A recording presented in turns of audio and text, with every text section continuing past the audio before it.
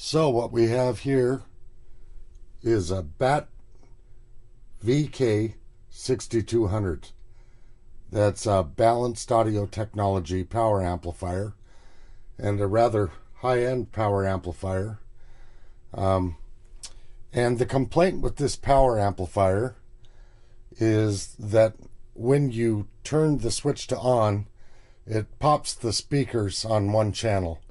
And it happens to be this channel right here that's happening on.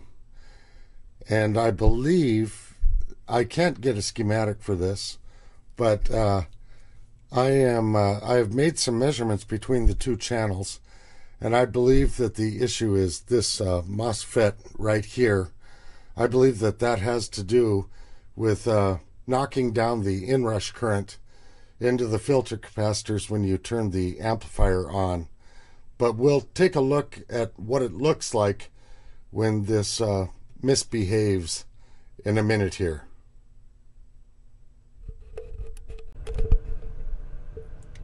So, I want you to take a look at the top line on the oscilloscope here. That's the one coming out of the channel that's causing the issue. I'm going to power the amplifier on, and we'll take a look at the impulse that's coming through the speakers. And you can see that jump is quite large there. It's enough to pop a speaker real good. And you'll also notice when I turn the amplifier off that a couple of seconds after I turn it off, you see another impulse come through.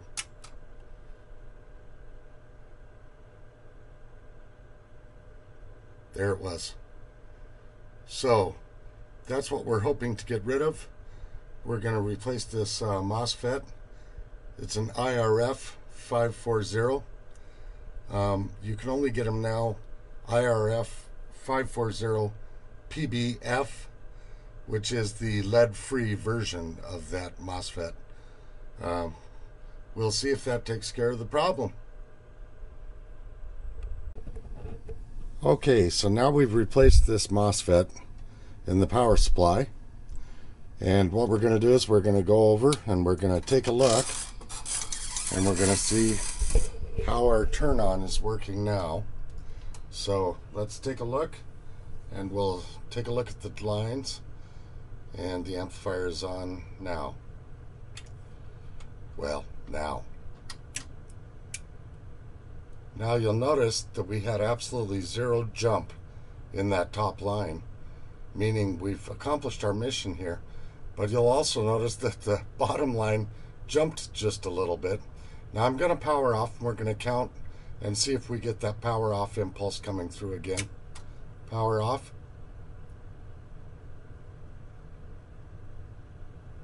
And now that impulse was happening at about 6 seconds. So that impulse is gone as well.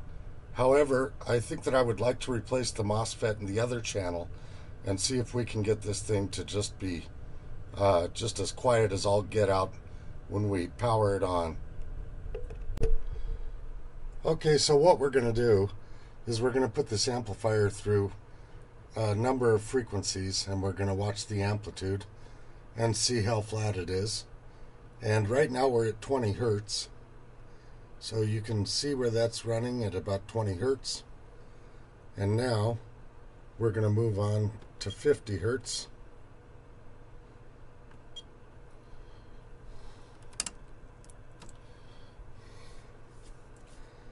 And you can see we're a little bit more, but not much. So that's a pretty good amplitude for 50 hertz. We're going to go to 1000 hertz.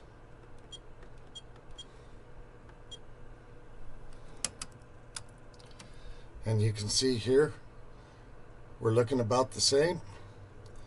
We're going to go to 10,000 hertz.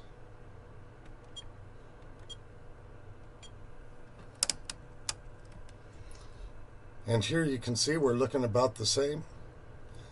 We're going to go to 18,000 hertz.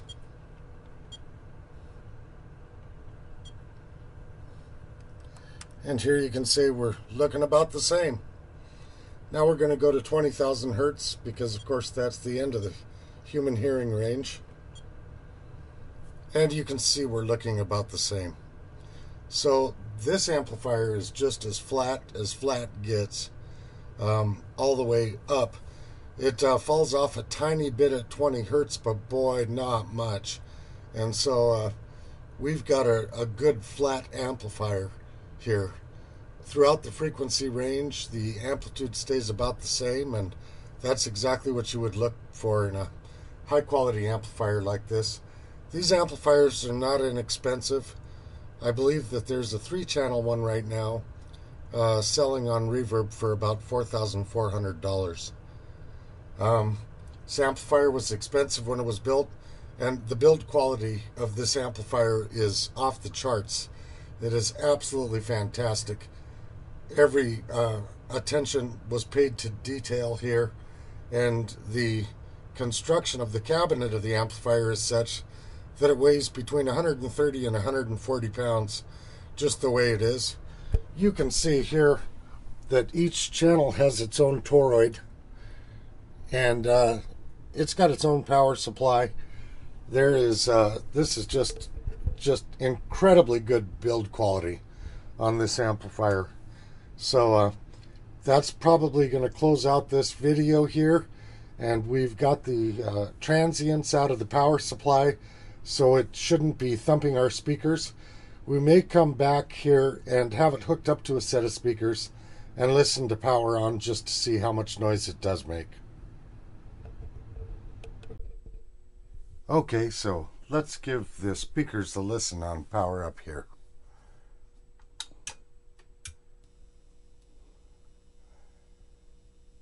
That's power up. Here's power down.